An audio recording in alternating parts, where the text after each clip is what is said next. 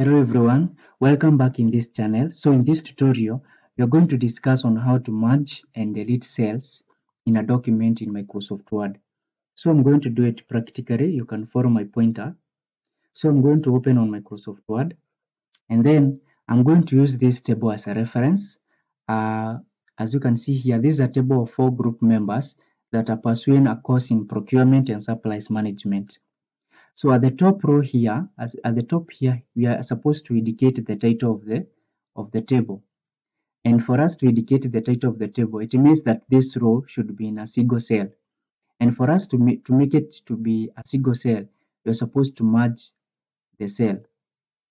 So this is what you're supposed to do. So you can follow my pointer. Insert this pointer at this far end that is on the left side until it changes to black. You can see. So after putting this pointer here, you're going to left click and then select this entire row. Then after selecting that entire row, what you're supposed to do is now right click, and it is going to open this shortcut menu here, and then scroll downwards up to this area written merge cells. So you're going to left click once, and then as you can see here now, this row it is in a single cell. So we are now free to indicate the title of the table, which is the course that the group members are pursuing. So I'm going to write the title, that is procurement and supplies management. Procurement and supplies management. That is the title of this table here. So the next part is deleting a cell.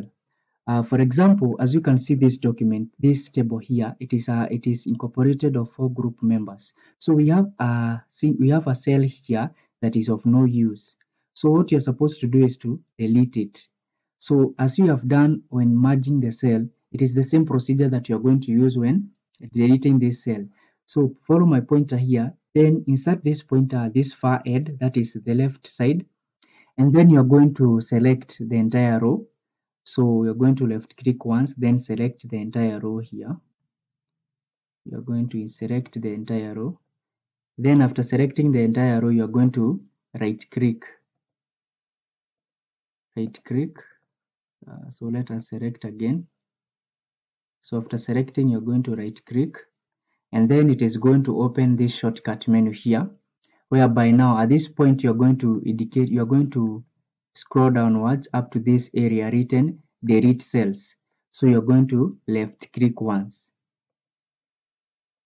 and then it is going to ask you whether you want to delete this cell, and then you're going to left click on OK.